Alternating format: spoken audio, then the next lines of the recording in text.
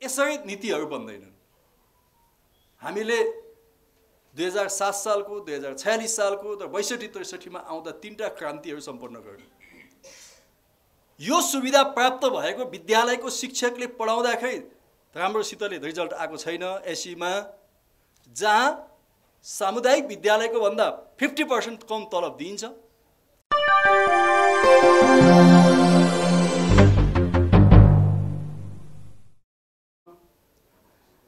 अनाया सुबीको मञ्चमा आउँदा पूर्व मन्त्री भनेर सम्बोधन नभएदेखि राम्रो हुन्थ्यो जस्तो मलाई लाग्छ। म अनाया सुबीको पूर्व अध्यक्ष हुँ, त्यो भनिदिनु भयो भने बडा राम्रो हुन्थ्यो। र त्यो मेरो अलिक बढी स्थायी परिचय पनि हुन्थ्यो। त यो आजको विषयमा माधव ढुङ्गेलजीले बडा राम्रोसितले प्रस्तुति दिनुभएको छ। तथ्याङ्कहरू, सूचनाहरू, समस्याहरू र त्यसमा केही समाधानका उपायहरू पनि उहाँले दिनुभएको छ।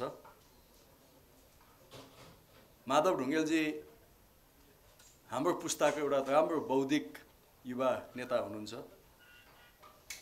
म उहाँलाई त्यस अर्थमा प्रशंसा गर्छु।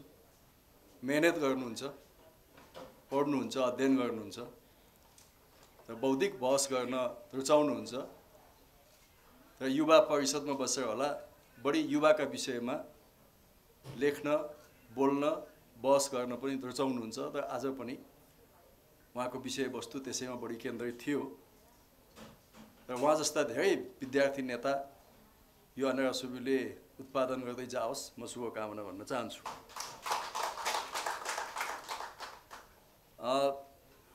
समृद्धि र दक्ष जनशक्तिको विषयमा बहस भएको छ। समृद्धि के हो? यो पक्कै पनि सापेक्षिक हुन्छ। आजको आधुनिक युगमा समृद्धिको एउटा अर्थ होला, हिजोका युगमा समृद्धिको आफ्नै खालको अर्थ होला। त्यसैले अर्थशास्त्रको दृष्टिकोणले हेर्ने हो भने समृद्धि भनेको राम्रो पैसा कमाउनु, रोजगारी प्राप्त गर्नु, बजारमा बिक्नु, यो अर्थशास्त्रको हिसाबले समृद्धि होला। आत्मसन्तुष्टि हुनु, वाणिज्य शास्त्रको हिसाबले धेरै व्यापार गर्न सक्नु, नाफा कमाउनु, अलिकति विलासी जीवन बिताउनु, राम्रो गाडी चढ्नु, राम्रो फ्ल्याटमा बस्नु, छोराछोरीलाई राम्रो स्कुलमा पढाउनु, वाणिज्य शास्त्रको हिसाबले त्यो समृद्धि होला। स्वास्थ्यको दृष्टिकोणले पैसा नभए पनि विशेषज्ञ उपचार प्राप्त गर्नु, पैसा नभएर नमर्नु। शिक्षाको दृष्टिकोणले राम्रो शिक्षा प्राप्त गर्नु, पैसा नभए पनि शिक्षा प्राप्त गर्ने अवसरबाट वञ्चित नहुनु। यिनै कुराहरू समृद्धिका आधार होलान्।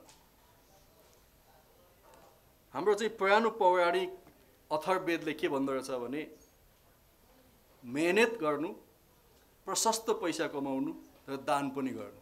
कमाउनु मात्रै होइन कि दान पनि गर्नुलाई समृद्धि भन्दो रहेछ। आजको आधुनिकले कमाउनुलाई भन्यो, त्यो पौराणिक वेदले के भन्यो भने कमाउनु त कमाऊ, दान पनि गर, धर्म गर, त्यो समृद्धि भन्दो रहेछ। बुद्धले के भन्नुभएछ भने सामूहिक ज्ञान र त्यसबाट आउने आनन्द, सामूहिक ज्ञान प्राप्त गर्नु र त्यसबाट आउने आनन्द लिनु। वास्तवमा बुद्ध चाहिँ साम्यवादी नै थिए मेरो विचारमा। तिनले सङ्गठनको कुरा गर्थे, तिनले नैतिकताको कुरा गर्थे, तिनले चाहिँ मानवताको कुरा गर्थे, शान्तिको कुरा गर्थे, करुणाको, दयाको कुरा गर्थे, शक्तिको कुरा गरेनन्, ध्वंसको कुरा गरेनन्, अहमताको कुरा गरेनन्। सायद हामीले भनेको मार्क्सवाद अथवा हामीले भनिरहेको साम्यवाद पनि त्यही नै हो। त्यसकारणले बुद्धले के भन्नुभयो भने सामूहिक ज्ञान र त्यसबाट प्राप्त गर्ने सामूहिक आनन्द चाहिँ समृद्धि हो। यसरी सारमा भन्ने हो भने मान्छेले प्राप्त गर्ने उन्नत अवसर, बुद्धि र विवेकको उच्चतम अभ्यास, सबैलाई काम, आत्मसम्मान लगायतका विषय चाहिँ समृद्धि होलान् भन्ने मलाई लाग्छ।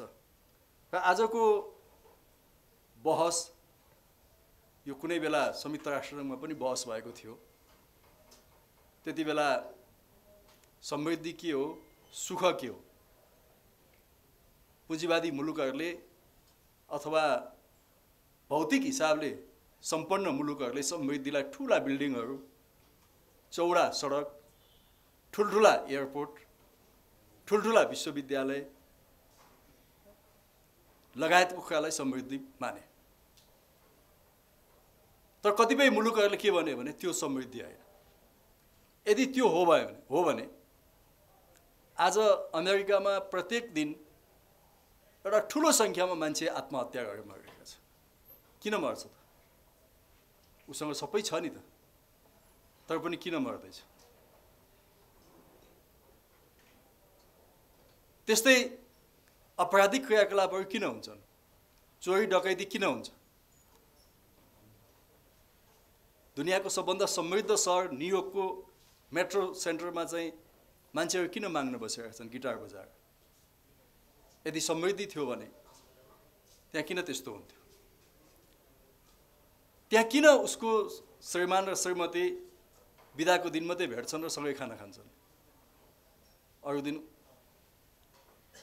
उसका बालबच्चाले पनि चिन्दैन उसलाई, किनभने बिहान उज्यालो हुने बित्तिकै उठेर हिँड्छ, बेलुका राति आउँछ, जति बेला उसको बच्चा सुतिसकेका हुन्छ बिहान उठेर हिँड्दा उसको बच्चा उठ्या हुँदैन र आफ्नो बच्चासँग उसले शनिबार मात्रै भेट्न पाउँछ। यदि समृद्धि हो भने के त्यो मानव जीवन साँच्चै समृद्धिको आधार हो त? त्यस्तो होइन। त्यसकारणले एसियाका कतिपय मुलुकहरूले ती पुँजीवादी मुलुकहरूसँग बहसमा भाग लिए। उनीहरूले के भन्यो भने हाम्रो मानिस खुसी छ, तिम्रो भौतिक सम्पन्नता होला तर तिम्रो मानिस खुसी छैन। हाम्रो भौतिक सम्पन्नता कम छ तर हाम्रो मानिस खुसी छ। 2015 मा भूकम्प गइरहँदा त्यत्रा मान्छेहरू मरे, त्यत्रा भौतिक संरचनाहरू ध्वस्त भए, तर हाम्रो नेपाली त्यो सबै पीडा लुकाएर पनि हाँसिरहेका थियो। त्यो चाहिँ नि त्यति त्यो अवस्था जापानमा अथवा अमेरिकामा भएको भए तिनीहरू 3 वर्ष 5 वर्ष 10 वर्षसम्म पनि चिच्चे रुन्थे होला। तर हाम्रो नेपाली त्यति रहेन। त्यो पीडाको बीचमा पनि ऊ हाँसिरहेका थियो। हामीले खोजेको समृद्धिको एउटा पाटो त्यो हो। त्यसैले पश्चिमा मुलुकका मानिसहरूले कहिलेकाहीँ हामीलाई भन्छन्, तिमीहरू कसरी हाँस्न सक्छौ? तिमीहरूको अवस्था यो छ, राम्रो खान पाएका छैनौ, राम्रो लाउन पाएका छैनौ, तिम्रो बच्चा त राम्रो स्कुलमा पढ्न पाएको छैन, औषधि छैन, यातायातको सुविधा त राम्रो छैन, तर पनि तिमीहरू हाँसिरहेका छौ। किनभने हाम्रो पूर्वीय सभ्यताले सिकाएको शिक्षा त्यो हो। झन् आज समृद्ध समाज भनेर शिक्षामा बहस गरिँदा हामीले त्यो भौतिक संरचनाको उत्पाद विकासको मात्रै कुरा गरेका छैनौँ। एउटा मानिस जन्मेदेखि मृत्युसम्म ऊ सन्तुष्ट हुन्छ कि हुँदैन, त्यो कुरासँग पनि हामीले आफूलाई गाँसिरहेका छौँ। त्यसैले हाम्रो शिक्षाले मानिसलाई त्यो खुसी बनाउने, समृद्ध बनाउने त छँदैछ, साथसाथै त्यो खुसी बनाउने बाटोमा पनि हाम्रो शिक्षा जानुपर्छ भन्ने मलाई लाग्छ यस्ता बहसहरूले। र म के भन्न चाहन्छु भने अनेक सुब्युले यो महत्त्वपूर्ण विषयमा छलफल गरेको छ। यो छलफल आफैमा मलाई ठिक लागेको छ कि यो छलफल राम्रो भएको छ। तर यसरी नीतिहरू बन्दैनन्। हामीले 2007 सालको, 2046 सालको र 62-63 मा आउँदा 3टा क्रान्तिहरू सम्पन्न गर्यो। हाम्रो पार्टीले, नेकपा एमाले एउटा लोकतान्त्रिक क्रान्ति सम्पन्न भएको घोषणा गरेको छ। एउटा व्यवस्थाको हिसाबले लोकतान्त्रिक गणतन्त्रभन्दा माथि अर्को व्यवस्था हुँदैन। गणतन्त्रमा नै मानिसहरू सबै समान हुन्छन् र सार्वभौम सत्ताको अभ्यास गर्छन्। त्योभन्दा उच्चतम व्यवस्था अर्को हुँदैन। त्यसैले योभन्दा अर्को उच्चतम व्यवस्था राजनीतिक प्रणालीको हिसाबले अर्को उच्चतम व्यवस्था हुँदैन। सामाजिक र आर्थिक प्रणालीको हिसाबले योभन्दा उच्चतम छ समाजवाद, तर राजनीतिक प्रणालीको हिसाबले यो उच्चतम व्यवस्था हो। त्यसैले अब अर्को राजनीतिक क्रान्ति हुँदैन। अब हामीले यो प्राप्त भएको राजनीतिक क्रान्तिलाई सामाजिक र आर्थिक विषयहरूसँग एकाकार गर्दै सामाजिक आर्थिक हिसाबले मुलुकलाई रूपान्तरण गर्नु अबको हाम्रो कार्यदिशा हो भनेर हाम्रो पार्टीले 9औं महाधिवेशनबाट तर पछिल्लो 10औं महाधिवेशनबाट स्पष्ट गरेको छ। मलाई लाग्छ अनारा सुब्बाको कार्यदिशा पनि त्यही नै हो। त्यसो हो भने अब व्यवस्था बदल्ने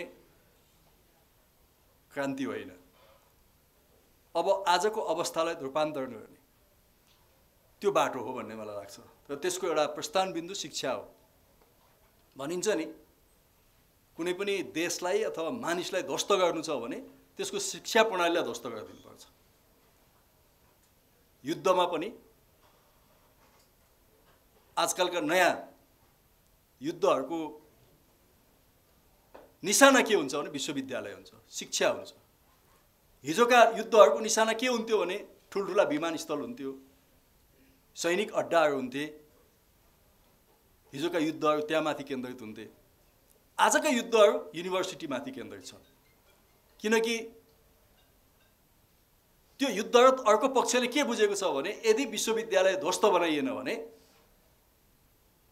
तपाईसँग भएको प्रविधिलाई ध्वस्त गरेर मात्रै हुँदैन, किनकि विश्वविद्यालय ध्वस्त भएन भने त त्यस्तो प्रविधि त अर्को आइहाल्छ नि, त्यहाँ बनाइहाल्छ नि, रिसर्च भइहाल्छ, अनुसन्धान भइहाल्छ। त्यसले अर्को प्रविधि त्योभन्दा राम्रो बनाउँछ र तपाईसँग युद्ध लड्न आउँछ। त्यसैले आजका युद्धहरू यो ज्ञानमाथि, बुद्धिमाथि, नलेजमाथिका युद्धहरू भइरहेका छन्। त्यसैले एउटा मुलुक बलियो हुनका निम्ति पनि शिक्षा प्रमुख आधार हो भन्ने कुरा मैले भनिरहनु पर्दैन। त्यो तपाईहरु यहाँ उपस्थित साथीहरू कोही विद्यार्थीका सामान्य समर्थक मात्रै हुनुहुन्न। मैले यसो हेर्दा सबै सम्भवतः केन्द्रीय सदस्यहरू हुनुहुन्छ, अधिकांश संगठनमा कुनै हैसियतमा काम गरिरहनु भएको छ। यतिको संगठनमा संगठित भएको साथीलाई शिक्षाको परिभाषा मैले सिकाउनु पर्दैन, महत्त्व मैले सिकाउनु पर्दैन, त्यो तपाईहरुले बुझ्नु भएको छ। अब हामीले यो बुझेका छौं भने हाम्रो जोड पनि केमा हुनुपर्छ त भन्दा शैक्षिक प्रणालीमै जोड हुनुपर्छ। र म अनाया सुब्बालाई भन्न चाहन्छु, हिजो कुनै बेला हामी विद्यार्थी नेता भएको बेलामा हामी ज्यादा भावुक पनि थियौं होला, अलिक ज्यादा हामी त्यो भावनात्मक पक्षहरूलाई बढी उठायौं होला। तर आज अब वस्तुगत अवस्थालाई, वस्तुगत विषयवस्तुहरूलाई ज्यादा उठाउनु पर्ने बेलामा तपाईहरु आइपुग्नु भएको छ भन्ने मलाई लाग्छ। मलाई आज सम्झना छ 2052 साल होला, जति बेला अनाया सुब्बाको 12औं राष्ट्रिय सम्मेलन विराटनगरमा हुँदै थियो। त्यो बेला मैले प्रतिवेदन लेखेको थिएँ र त्यो बेला प्रतिवेदनको सबभन्दा धेरै ठुलो पाठ के थियो भने वैकल्पिक शिक्षा प्रणालीको बारेमा लेखिएको थियो।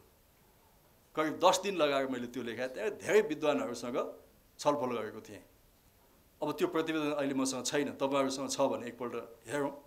त्यति बेला हामीले वैकल्पिक शिक्षाको बारेमा अनाया सुब्बाको धारणा के हुन्छ भनेर लेखेका थियौँ। त ती कतिपय अहिले पनि सान्दर्भिक होलान् र अघि माधवजीले प्रस्तुत गरेका विषयवस्तु कतिपय त्योसँग सम्बन्धित पनि छन्। शिक्षामा हामीले लगानीको कुरा गरेका छौँ। जहिले पनि सत्तामा बस्नेहरू, मन्त्री हुनेहरूको ध्यान छिटो परिणाम प्राप्त गर्ने कुरामा बढी ध्यान हुन्छ। बाटो बनायौँ, पिच गर्यौँ, तुरुन्त मान्छे आउँछ माला लगाइदिन्छ। स्कुल बनायौँ, माला लाउँदैन। म जनप्रतिनिधि हो, सांसद हो, म गाउँ गाउँ घुम्छु, मान्छेसँग भेट्छु, तपाईहरुको समस्या के छन्, माग के छन् भनेर सोध्छु। अधिकांशले सडक भन्छन्, बाटो बाटो बाटो भन्दा केही छैन। मैले भन्छु शिक्षा छैन, विद्यालयको भवन बनाउनु परेन। तपाईको विद्यालयमा बिहानै जाँड खाने शिक्षक आएर पढाउँछ, त्यो शिक्षकलाई निकाल्नु परेन? के पढाउँछ त्यो शिक्षकले भन्दा है त्यस्तो पनि छ भन्छ। उसले त्यो बुझाएको छैन। तपाईको श्रीमती डेलिभरी हुन नसकेर मृत्यु भयो, त्यसको मतलब त्यहाँ बर्थिङ सेन्टर चाहिन्थ्यो नि, त्यो त माग गर्नुहुन्न भन्दा हो त, बल्ल उसले बुझ्छ। त्यही भएर आज हामीले जुन प्राथमिकताको कुरा गरिरहेका छौँ, किनभने यो तत्काल चाहिँ खेतीपाती गरेर त्यसबाट नाफा कमाउने कुरा त शिक्षा त होइन। यसले आजको भोलि त लगानी दिँदैन, प्रतिफल त दिँदैन। म भन्न चाहन्छु, यदि 1980 को दशकमा देङ सियाओपिङले चीनको शिक्षामा रिभोल्युसन नगरेको भए चीन आज यहाँ आउने थिएन। सयौं होइन, हजारौं होइन, लाखौं चिनियालाई उनले अमेरिका र बेलायतका विश्वविद्यालयमा पढ्न पठाएकै हो। किनभने चीनको एजुकेसन त्यो बेला बलियो थिएन। अघि माधवजीले देखाउनु भयो युनिभर्सिटीको र्याङ्किङ, आज पनि चीन त्यो र्याङ्किङमा आइसकेको छैन भनेपछि त्यो अवस्था कस्तो थियो।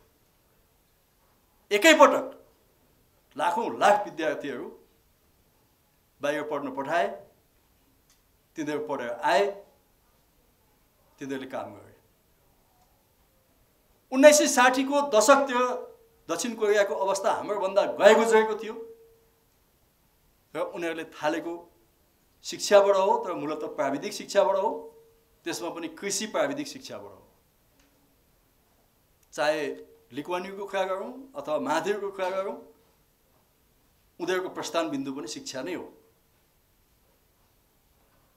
धेरै टाढा जानु पर्दैन। यही बिहारको कुरा गरौँ हामी, बिहारलाई एउटा चाहिँ उल्ल्याउने, खिसी गर्ने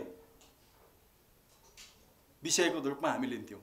बिहारी शैली हैन, कहीँ गुण्डागर्दी भयो भने बिहारी शैली भन्थ्यो, बलात्कार भयो भने बिहारी शैली भन्थ्यो। आज बिहार त्यस्तो छैन। बिहार धेरै बदलिएको छ। किनभने जब अघिल्लो पटक नीतीश कुमार आए, उनले शिक्षा र त्यसमा पनि महिला शिक्षामा बढी जोड दिए। किनभने त्यहाँ बाल विवाहको समस्या थियो, महिलाहरू स्कुल जाँदैन थिए, स्कुल जाने महिलाहरू अधिकांश बलात्कृत हुन्थे, स्कुलमा महिलाहरूको निम्ति शौचालय थिएन, उनीहरूको महिनावारीको बेला स्कुल जाँदैन थिए, अधिकांश गाई गोठालाको रूपमा थिए। जब त्यसमाथि हस्तक्षेप भयो, म एउटा कार्यक्रममा गएको थिएँ, एकजना पुलिसको त्यहाँको डिआइजी प्रमुख, बिहारको प्रमुखले हामीलाई एउटा क्लास लिएको थियो। कसरी बदलिन्छ पुलिस पनि, कसरी बदलिन्छ त भन्दा, त्यही पुलिस हिजो विद्यालयमा पढ्ने, कलेजमा पढ्ने महिलाहरूमाथि बलात्कार गर्दै हिँड्थ्यो, सामूहिक बलात्कार गर्थ्यो। त्यही पुलिस हिजो लुट्न हिँड्थ्यो, त्यही पुलिस हिजो हप्ता उठाउँदै हिँड्थ्यो, त्यही पुलिस हिजो ठेकदार गुण्डासँग मिलेर सेटिङ गर्थ्यो। त्यही पुलिस हिजो नचाहिदो काम गर्थ्यो, तर त्यो पुलिस आज चाहिँ जुन विद्यालयमा शिक्षक छैन त्यहाँ गएर पढाउँछ, जुन घरमा आफ्ना बालबच्चालाई विद्यालय पठाएको छैन त्यहाँ गएर उसले चेतना फैलाउँछ र विद्यालय पठाऊ भन्छ। जुन ठेकदारले तोकेको समयमा काम सिद्ध्याउँदैन त्यसलाई कठालो समातेर ल्याएर थुन्छ, त्यही पुलिस हो नि त। हिजोको पुलिस पनि त्यही हो, आजको पुलिस पनि त्यही हो। यसरी बदलिएको छ। त्यसकारणले यसको एउटा प्रस्थान बिन्दुको रूपमा हामीले शिक्षालाई लिनुपर्नेछ। मैले यसो तपाईहरुले कार्यक्रममा बोलाउँदा बिहान यसो एक दुईवटा डाटा हेरेको थिएँ, जुन अघि माधवजीले नै त्यो प्रस्तुत गरिसक्नु भएको छ, त्यसमा म धेरै जान्न चाहन्न। आज पनि म अनार्य सुब्युलाई भन्न चाहन्छु कि हामी एकदमै विश्वविद्यालयमा पनि सर्वसुलभ, सकेसम्म निशुल्क, म तपाईहरुसँग आउनु अगाडि संसदको शिक्षा समितिमा योगमाया आयुर्वेद विश्वविद्यालयको ऐन बनाउने बहस गरेका थिए र त्यहाँबाट म यहाँ सिधै आएँ। त्यहाँ हाम्रा केही मान्यजीहरूले भन्नुभयो यो विश्वविद्यालयमा सम्पूर्ण निशुल्क पढाउनु पर्छ, त्यो व्यवस्था राखौँ भन्नु। मैले भने संविधानले माध्यमिक तहसम्म अझै आधारभूत शिक्षा चाहिँ अनिवार्य निशुल्क भनेको छ। माध्यमिक तहको शिक्षा निशुल्क भनेको छ संविधानले, उच्च तहको शिक्षालाई निशुल्क भनेको छैन। र मैले मान्यजीहरूलाई भने हामी कस्तो इमोसनल कुरा गर्दैछौँ। दुनियाँमा कहाँ हुन्छ? आज नेपालमा हेरिराख्नुहोस्, नेपालमा निजी विद्यालय जो नर्सरीदेखि 10 कक्षा 12 कक्षासम्म छन्, ती निजी विद्यालय जहाँ प्रति महिना 50,000सम्म एउटा अभिभावकले पैसा तिर्छ। त्रिभुवन विश्वविद्यालय जहाँ एउटा अभिभावकले महिनामा 5,000 पनि तिर्दैन। के हामी यही प्रणालीलाई कायम राख्छौँ त? दुनियाँमा कहाँ हुन्छ विश्वविद्यालय सस्तो, स्कुलको एजुकेसन महँगो कहाँ छ? त्यो नेपालमा छ। स्कुलको एजुकेसन राज्यको दायित्व हो, सरकारको दायित्व हो। त्यो निशुल्क हुनु पर्थ्यो, सस्तो हुनु पर्थ्यो। त्यहाँ स्टेट कलेजहरू, स्टेट स्कुलहरू हुनु पर्थ्यो। सामुदायिक विद्यालयहरूले त्यसलाई पर्फर्म गर्नु पर्थ्यो। र विश्वविद्यालयमा जाँदा चाहे तपाईँ जापान यो चीनमा भन्नुहोस् समाजवादीमा, चाहे अमेरिकामा भन्नुहोस् पुँजीवादीमा, यसमा तात्विक भिन्नता के छैन भने विश्वविद्यालय शिक्षा राज्यको सम्पूर्ण दायित्वभित्र पर्दैन। तर आज यहाँ ठिक उल्टो छ। विश्वविद्यालय एकदम सस्तो। त्यो जमानामा सम्झिन्छु 2.5 रुपियाँमा विश्वविद्यालयमा भात खाएको, होस्टेलमा बसेको मैले। त्यो 2.5 रुपियाँमा भात खाँदा पनि हामीलाई चित्त बुझेन, किनभने त्यहाँ त्यति बेला पञ्चायत थियो। पञ्चायतको विरोध गर्ने उपाय कहाँ पाइन्छ भनेर किन मन्सुली चामल ल्याइस् बासमतीले भन्थ्यौँ हामी, हैन? यस्तो पातलो दाल बनाउने, कति विद्यार्थीले खाएको जुठो थाल लगाएर दालको भाँडामा हालिदिन्थे, हैन? त्यस्तो जमाना थियो नि। त्यसरी त हुँदैन। त्यसकारणले विश्वविद्यालय भनेको त, विश्वविद्यालय शिक्षा भनेको त प्रतिस्पर्धी हो नि। एकपटक म अमेरिकाको न्युयोर्कबाट यो कता यो कुन स्टेटतिर म उड्दै थिएँ मैले बिर्सेँ। मसँगको सिटमा एकजना अमेरिकन महिला पनि बसेकी थिइन्। उनीहरूमा गफ गर्दै गयौँ। 1-1.5 घन्टा चाहिँ फ्लाइट टाइम थियो। तिनी बल्ल 18 वर्ष उमेर पुगेर +2 सकेर बाहिर पढ्न निस्केको, हायर एजुकेसन पढ्न निस्केको। उनले के भन्दै थिइन् भने अब मलाई बाबुआमाले पैसा दिँदैन, अब मलाई सरकारले पढाउँदैन, त्यसकारण मैले जब पनि खोजिसकेँ, पढाइ पनि गर्छु। यो छ नि त। त्यसकारण हामीले लगानीको कुरा गर्दाखेरि, किनभने यो दक्ष जनशक्तिको कुरासँग पनि सम्बन्धित छ। यदि अहिले भनौँ न 80% विद्यार्थी त सामुदायिक विद्यालयमा छन् नि माधवजी, होइन? 80% विद्यार्थी त सामुदायिक विद्यालयमा छन्, 20% मात्रै निजीमा छ। ल 20% निजीमा भएकाले पैसा पनि बढी लिन्छन्, अलिकति दक्ष नै होला। तर 80% तपाईँले दक्ष मान्छे बनाउनु भएन भने समाजको त्यो तुलो त कहाँ जाने भयो त भन्दा एकातिर त त्यसले त त्यो तुलोले त ब्यालेन्स गरेन नि। किनभने हामीले त अधिकांश मान्छेलाई पो दक्ष बनाउनु पर्ने थियो त। सीमित केही मान्छे मात्रै दक्ष भएर त भएन नि। ती मान्छे दक्ष भए स्कुल एजुकेसनमा जो माथिल्लो शिक्षामा जाँदा सामान्यतया कमभन्दा कम मात्रै नेपालमा पढ्छन्, बढीभन्दा बढी अघि माधवजीले दिएको डाटामा एनओसी बाहिर जान्छन्, 100 अरबभन्दा बढी पुँजी पलायन हुन्छ र तिनीहरू सकेसम्म फर्किँदैनन्, पढ्न जान्छन् अथवा पढ्ने नाममा काम गर्छन्। चाहे अस्ट्रेलिया त भन्नुहुन्छ भने अस्ट्रेलिया चाहिँ नेपाल तेस्रो मुलुक, त्यो मुलुक हो जहाँ अस्ट्रेलियामा विद्यार्थी पठाउने टप 3 मध्येमा पर्छ र उनीहरूको जीडीपीको एउटा ठुलो हिस्सा शैक्षिक व्यापार हो अस्ट्रेलियाको। र त्यो व्यापार गर्ने त्यो ग्राहक चाहिँ हामी हौँ। हामी कम छौँ त नेपाली। अस्ट्रेलियामा सामान बेचिरहेका छौँ, हामीले माल बेचिया छौँ नि अस्ट्रेलियामा, होइन? हामी कम छैनौँ नि। कपाल काट्ने मात्रै इन्डियामा मात्रै नबेचिया होइनौँ नि, हामी त्यहाँ बेचिया छौँ। जापानमा बेचिरहेका छौँ, हामी क्यानाडामा बेचिरहेका छौँ, होइन? त्यसकारणले हामीले सबभन्दा धेरै लगानी स्कुल एजुकेसनमै गर्नुपर्छ। आज बजेटको 11% पनि छैन, जबकि युनिभर्सल कुरा के हो भने बजेटको कमसेकम 20% शिक्षामा लगानी गर्नुपर्छ, जीडीपीको कमसेकम 6% शिक्षामा लगानी गर्नुपर्छ भन्ने युनिभर्सल कुरा हो। नेपालमा त्यो छैन। 11%, 11%मा अधिकांश केमा जान्छ भने शिक्षकको तलबमा जान्छ हैन। अब हामीले खासै अनार्य सुब्युले केही अपरेसनै गर्नुपर्छ भन्ने मलाई लाग्छ कि त्यो सामुदायिक विद्यालय जहाँ शिक्षकलाई स्थायी गरिएको छ, जहाँ शिक्षकले यदि महिला शिक्षक छ भने सुत्केरी बिदा पाउँछ, चाडपर्व बिदा पाउँछ, वार्षिक बिदा हुन्छ, उसको लुगा भत्ता पाउँछ, खाजा भत्ता पाउँछ, औषधि भत्ता पाउँछ, वार्षिक बिदाहरू पनि पाउँछ, अनि अवकाशपछिको उसको पेन्सन पनि छ। एक किसिमले भने कम होला, ठिक छ, उसको परिवार चलेको छैन, बेग्लै कुरा हो, तर छ नि त यो सुविधा।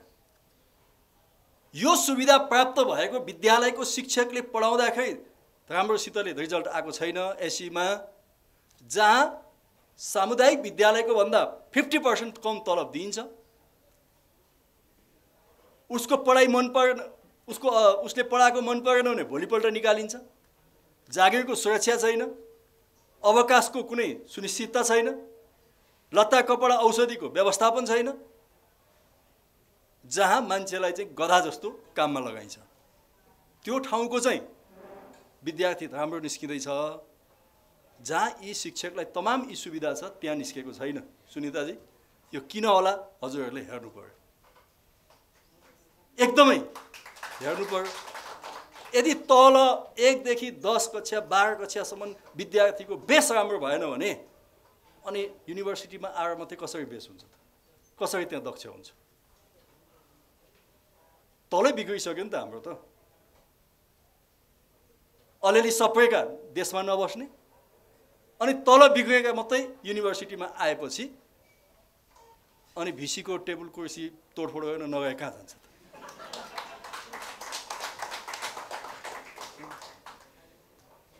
हामीले भिसीको टेबल कुर्सी तोडफोड गर्ने विद्यार्थी ल्याउन खोजे त होइन।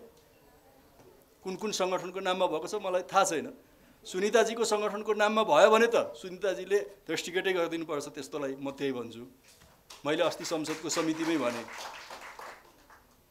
हैन, तपाईँ अनसन बस्नुहोस्, तपाईँ धरना गर्नुहोस्, भद्र अवज्ञा गर्नुहोस्, नारा लाउनुहोस्, जुलुस लाउनुहोस्, त्यो लोकतान्त्रिक अधिकार हो।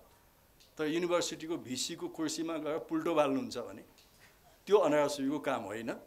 मैले समितिमा के भने यदि म सम्बन्धित पार्टीको सङ्गठनको कुनै विद्यार्थी नेताले यो गर्छ भने भिसी सर त्यसलाई विदिन अ सेकेन्ड रेस्ट्रिकेट गर्नु, म समर्थनमा वक्तव्य दिन्छु भनेको छु है साथी हो। मैले तपाईँहरूलाई मन्जुर छ कि छैन त यो नगर्नु होला।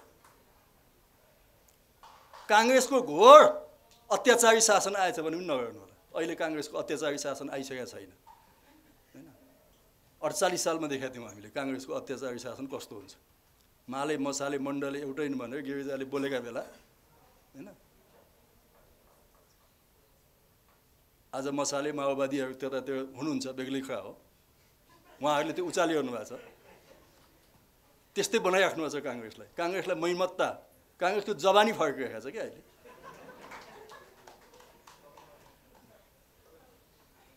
मैले यो किन भने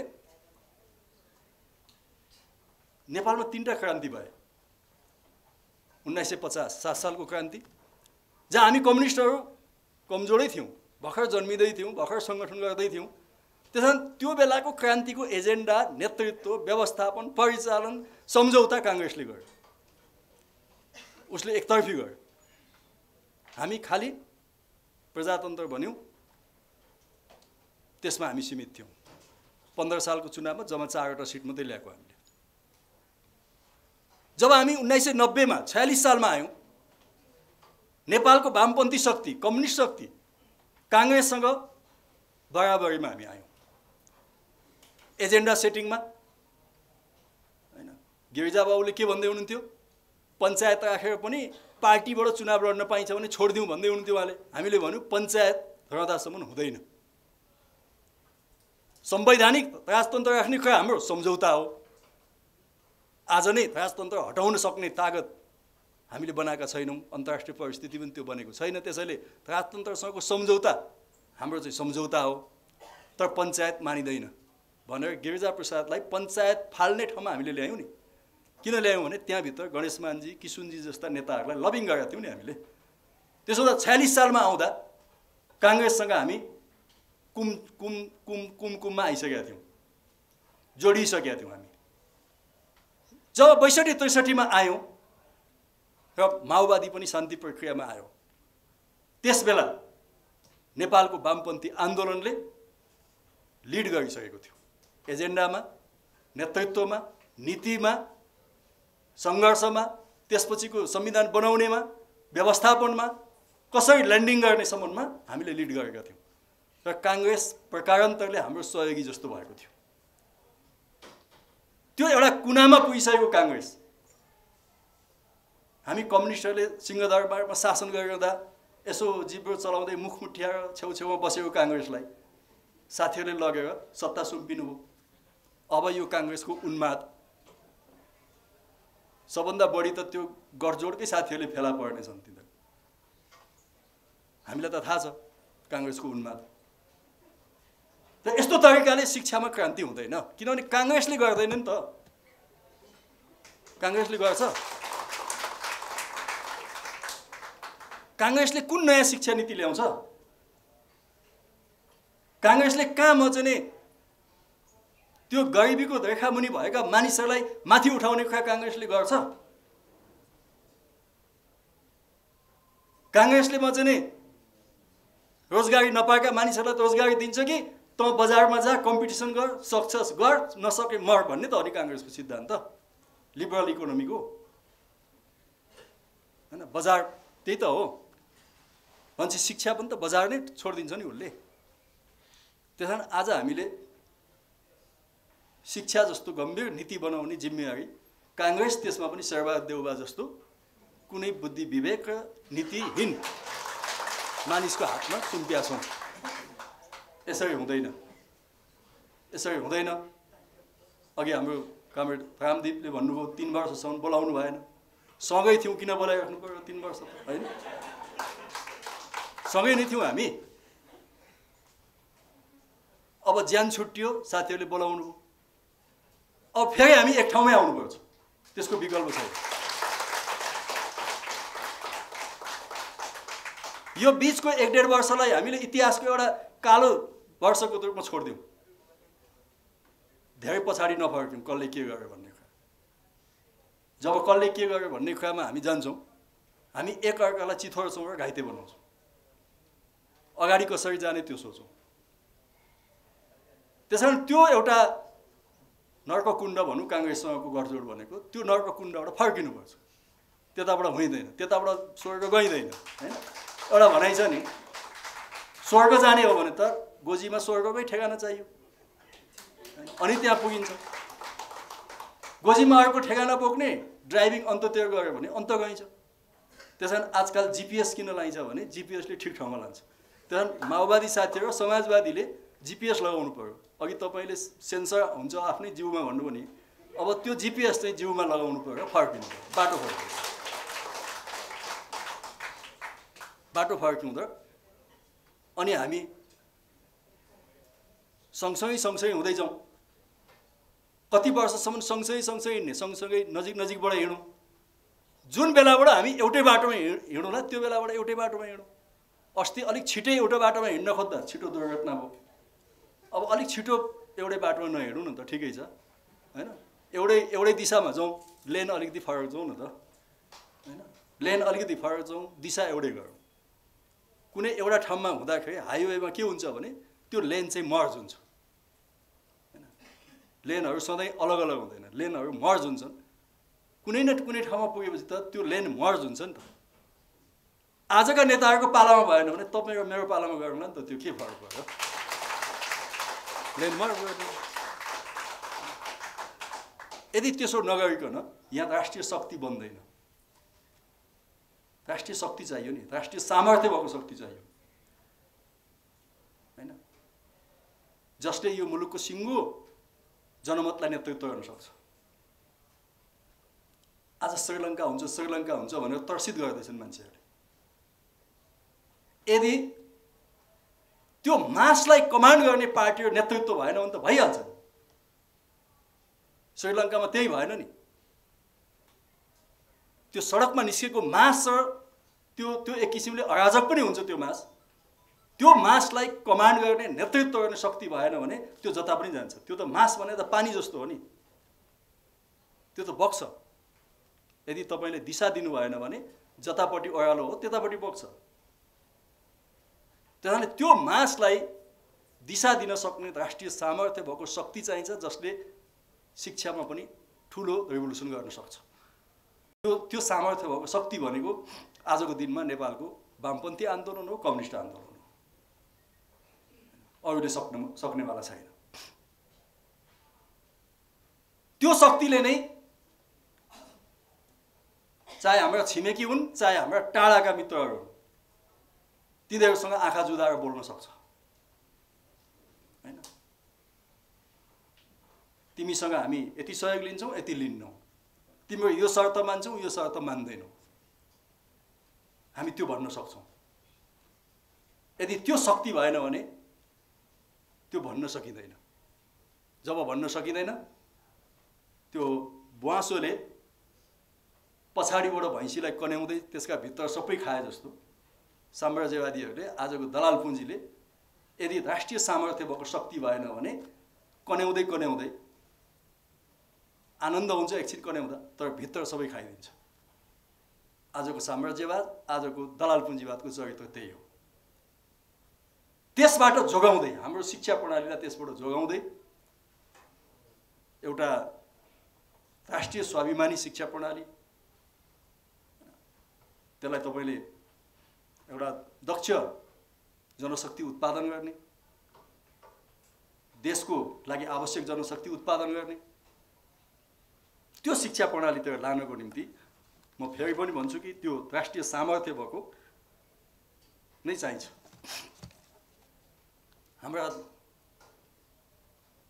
सिकाइहरू, अघि पनि मैले भने एउटा सिकाइ मापन गर्छ शिक्षा मन्त्रालयले प्रत्येक वर्ष 2-3 वर्षमा। त्यो हेर्दा के देखिन्छ भने सामुदायिक विद्यालयको विद्यार्थीहरूको सिकाइ अनुभव अथवा सिकाइ चाहिँ नै उपलब्धि भनेको 50% भन्दा तल मात्रै छ। अझै अङ्ग्रेजी, गणित, विज्ञान जस्ता विषयमा अझै तल छ। त्यसैले दक्ष जनशक्तिको अथवा क्वालिटी एजुकेसनको कुरा गर्दा हामीले त्यसमा ध्यान दिनै पर्छ। कसरी हाम्रो सिकाइ अनुभवलाई माथि उकास्न सकिन्छ। एसईमा ल्याएको रिजल्ट हेर्दा 80% निजी विद्यालयको छ र 20% मात्रै सामुदायिक विद्यालयको छ। अझै उच्च शिक्षाको हेरौँ न, यो मेडिकल काउन्सिलले लिने परीक्षामा लाइसेन्स, जो चिकित्सकहरूको लाइसेन्स दिन्छ, गएको लाइसेन्समा 30% मात्रै विद्यार्थी पास भए, 70% विद्यार्थी कहाँ गए? जसका अभिभावकले आफ्नो खेत बन्दकी राखेर अनेक गरेर चाहिँ ब्याङ्कबाट पैसा लिएर, सहकारीबाट चाहिँ महँगो दरमा चाहिँ ब्याजमा पैसा लिएर आफ्नो बालबच्चालाई पढाउनको निम्ति त्यहाँ खर्च गरेको छ र उसले चिकित्साको चाहिँ लाइसेन्स लिँदा पास गर्दैन भने त्यो पैसा डुब्यो नि त। त्यो पैसा डुब्यो भनेको मतलब अभिभावकले ब्याङ्कको ऋण तिर्न सकेन, सहकारीको ऋण तिर्न सकेन भने त्यो ब्याङ्क टाट पल्टिन्छ। भने त्यो ब्याङ्क टाट पल्टिनु भनेको तपाईँ हाम्रो डिपोजिट पनि त गयो नि। त्यो किन भइरहेको छ? हाम्रो शिक्षाको गुणस्तरको कुरा गर्दा यस्तो तथ्याङ्क हामी देख्छौँ हैन। त्यसैले अलिकति शिक्षामा ठुलो रिभोल्युसनै हुनुपर्छ। तर अनारा सुब्बीले यसलाई विशेष ध्यान दियोस्, किनभने तपाईँ एकदमै मास बेस भएको अर्गनाइजेसन हो। कुनै पनि विषयवस्तु उठाउँदा राष्ट्रव्यापी हुन्छ, धेरै मानिसहरूले तपाईँहरूको मार्फतबाट थाहा पाउँछन् सङ्गठनको। त्यस कारणले पनि यो अनारा सुब्बीको महत्त्व छ भन्ने मलाई लाग्छ। त्यसैले म अब धेरै कुरा नगरिकन यो जे कार्यक्रम गर्नुभयो एक्सपोजरको हिसाबले हामीलाई भाषण गर्न बोलाउनु भयो, हामीले जानेका 2-4 कुरा भन्यौँ, छलफल अलिकति भयो, राम्रै भयो। त यस्ता विषयमा हप्तौँसम्मका सेमिनार वर्कसपहरूको आवश्यकता छ। अब माधवजी जस्तो एउटा मेहनती साथी यो सङ्गठनको इन्चार्ज तोकिनु भएको छ, सुनिताजी यसको अध्यक्ष हुनुहुन्छ। उहाँहरूको क्षमतालाई बुझेर नै सायद यो फाँटको जिम्मेवारी दिएको छ भने उहाँहरूको लिडरसिपमा, उहाँहरूको पालामा कमसेकम अनारा सुब्बाले वर्षमा 2-4 कार्यपत्रहरू निकालोस् न त, संसदीय समितिमा ल्याओस्। म अलिकति निराश पनि छु, झन्डै म 4 वर्ष यो संसदीय समितिमा बसेँ। त्यो 4 वर्षको अवधिमा विद्यार्थी सङ्गठनहरू संसदीय समितिमा छलफल गर्न आएको मलाई थाहा छैन है, मलाई थाहा छैन। अरू धेरै सेक्टरका मान्छे आउँछन्, विद्यार्थी सङ्गठनहरू आएको थाहा छैन। आजै योगमाया विश्वविद्यालय बनाउँदा त्यहाँ विश्वविद्यालय परिषदमा प्रतिनिधित्व कसो हुँदो रहेछ भनेर हेर्दै जाँदा जस्तो टियुमा त विद्यार्थीको पनि छ हैन, अन्त पनि छ, त्यहाँ त रहेनछ। अनि मैले भने विद्यार्थीको त राख्नु पर्यो नि त 1-2वटा भने राख्ने कुरा त भयो। त यो कुरा तपाईँहरूले आएर भनिदिएकोमा कति मजा हुन्थ्यो क्या, आनन्द हुन्थ्यो नि त हामीलाई। हो त विद्यार्थी सङ्गठनले आफ्नो कन्सर्न जाहेर गर्यो भन्ने कुरा हुन्थ्यो। एकदम विवादास्पद चिकित्सा शिक्षा विधेयक हामीले पास गर्यौँ, त्यो अहिले पनि विवादास्पद छ। अनसन बसेपछि यहाँ जे पनि हुने देश हैन, र विवादास्पद छ। नर्सिङ कलेजहरू बन्द छन्, कति नर्सिङ विद्यार्थीहरू आज इन्डियामा पढ्न गएका छन् र पैसा लिएर गएका छन्, यहाँ नर्सिङ कलेज बन्द छ। यहाँ भौतिक संरचना छ, हामी एमबीबीएस पढाउँछौँ भन्दा पनि दिँदैनन्, अनि विद्यार्थी बेचेर नाफा कमाउँछन्। कानुनै हामीले त्यस्तो बनायौँ बाध्यतावश। त त्यस्ता कानुनमा छलफल गर्न विद्यार्थी सङ्गठनहरू आएनन्। मौलिक हक सम्बन्धी कानुन हामीले बनायौँ समितिबाट, संसदबाट। धारा 31 को अघि जुन चर्चा भयो, त्यो कानुन बनाउँदा हाम्रा विद्यार्थी सङ्गठनहरू आएनन्। त्यति बेला हामी एउटै थियौँ, एउटै सङ्गठन भइसकेका थियौँ। एउटै सङ्गठन भएर धेरै बुद्धि अझै ठुलो भएछ कि क्या हो, आएनन् साथीहरू हैन, छलफल गर्न आएन। तर म भन्न चाहन्छु कि तपाईँले नीति बनाउने ठाउँमा इन्फ्लुएन्स गर्नुहुन्न भने त्यो त ठुलो पार्ट छुटिहाल्यो नि। त्यसैले नीति बनाउने ठाउँमा आजसम्म शिक्षा नीति छैन, सङ्घीय शिक्षा ऐन छैन। हेर्नुहोस्, सङ्घीय शिक्षा ऐन ल्याऊ भनेर भने छौँ हामीले, ल्याउँदैन। शिक्षा नीति ल्याऊ भनेका छौँ, ल्याइरहेका छैन। तर अब यहाँहरूले शिक्षा नीतिको बारेमा, शिक्षा ऐनको बारेमा पनि बोल्नु पर्यो।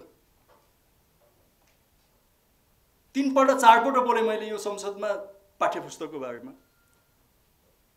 आज पनि म यहाँ बोलिरहँदा पनि अझै 25-30 लाख पाठ्यपुस्तकको अभाव छ। गाउँ गाउँमा छैनन् किताबहरू। कसरी पढाउँदै होलान्, कसरी पढ्दै होलान्। म चाहन्छु कि हरेक जिल्लामा अनारा सुब्बाले त्यसको लिड गरोस् कि त्यहाँको शिक्षा हेर्ने, किनभने प्रत्येक गाउँपालिकालाई, स्थानीय तहलाई पाठ्यपुस्तक किन्ने पैसा दिएको हुन्छ, अग्रिम दिइसकेको छ। पैसाको अभावमा होइन, अयोग्यता, क्षमता नभएर, जनक शिक्षाको क्षमता नभएर, अयोग्यताले हैन। यसपल्ट यसै पनि शैक्षिक सत्र चाहिँ 1 महिना ढिलो भएको छ। आज हामी साउनको 1 गते यहाँ बोलिरहेका छौँ, 3 गते, वैशाख, जेठ, असार 3 महिना हामीले पाठ्यपुस्तक बिना बिताइरहेका छौँ हैन। पहिलो त्रैमासिक त हुने बेला भइसक्यो, त्यसले के एक्जाम लेख्छ, कसरी पढाइरहेका छ, यसले क्वालिटी एजुकेसनमा के फरक परिरहेको छ।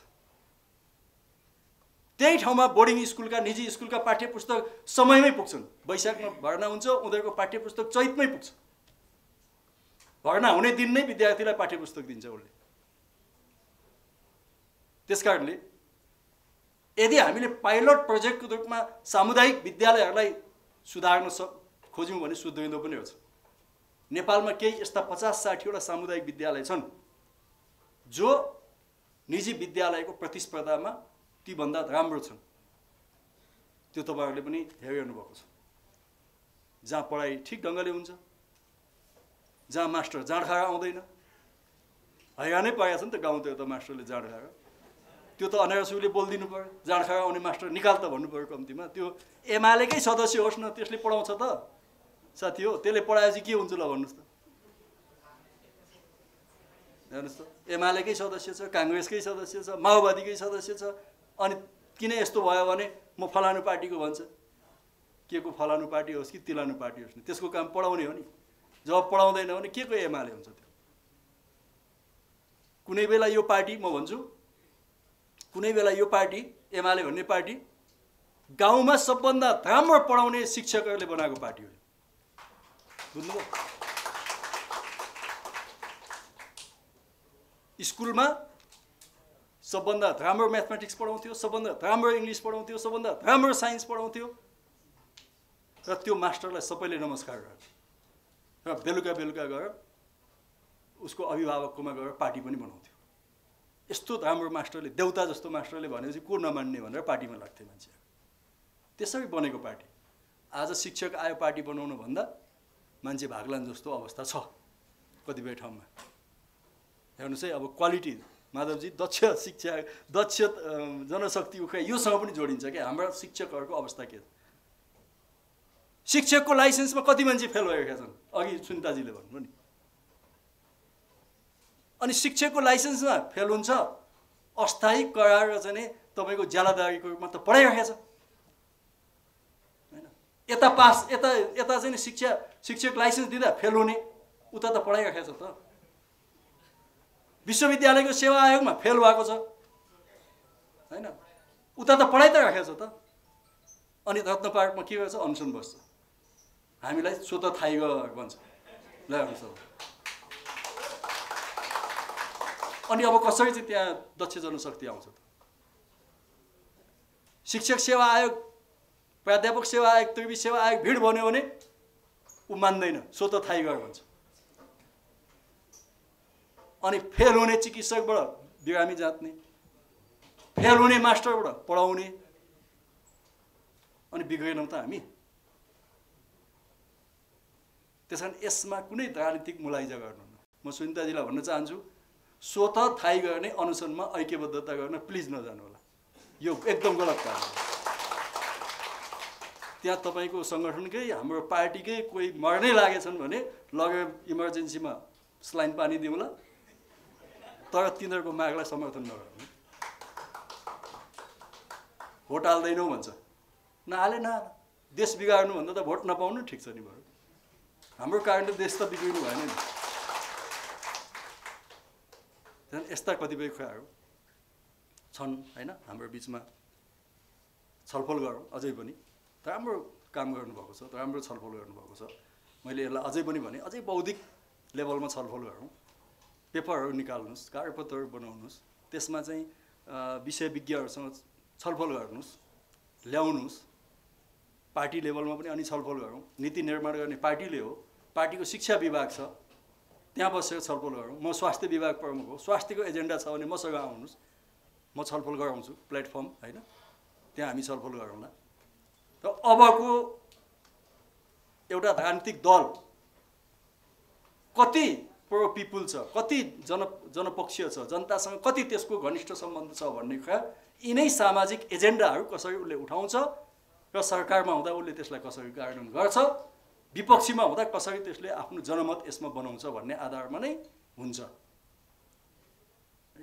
एउटा नेता पनि त्यसैमा अब कति योग्य छ भन्ने कुरा हुन्छ त्यसैले म तपाई नयाँ जेनेरेसनको विद्यार्थी साथीहरूलाई भन्न चाहन्छु उहिले हाम्रो पालाको जस्तो मात्रै खुवाले अब विद्यार्थी नेता हुँदैन त्यो बेला हामीलाई जुन राजनीतिक दबाब थियो हामीले कमै युनिभर्सिटीका क्लासहरू पढ्यौं होला किनभने हाम्रो एजेन्डा अलग थियो त्यो बेला हामी त्यसमै पोख्त भयौं जेल बस्न पोख्त भइयो होला लडाई भिडाई गर्न पोख्त भइयो होला त्यसले हामीलाई अलिकति एग्रेसिभ पनि बनायो होला अटेरी पनि बनाएको छ हामीलाई टेर्दैनौँ हत्तपत्त हामी अटेरी भएको छौँ नि हैन। तर अबको विद्यार्थी नेताहरू त्यसरी हुँदैन। अबको विद्यार्थी नेताहरू विषय केन्द्रित हुनु पर्यो हैन, त्यो खालको नलेज हुनु पर्यो, बहस गर्नु पर्यो र सिङ्गो विद्यार्थी समुदायलाई आफ्नो एजेन्डातिर आकर्षित गर्न सक्ने त्यो हैसियत निर्माण गर्नु पर्यो। यस्ता छलफलहरूले तपाईहरुलाई त्यहाँ पुर्याउँछ। गोविन्दजी शिक्षा विभाग प्रमुख हुनुहुन्छ, तपाईलाई धन्यवाद छ। सुनिताजी अध्यक्षजीलाई धन्यवाद छ। माधवजीलाई त झन् धेरै धेरै धन्यवाद भनिहालेँ मैले। तपाईहरु सबैलाई धन्यवाद छ। नमस्कार।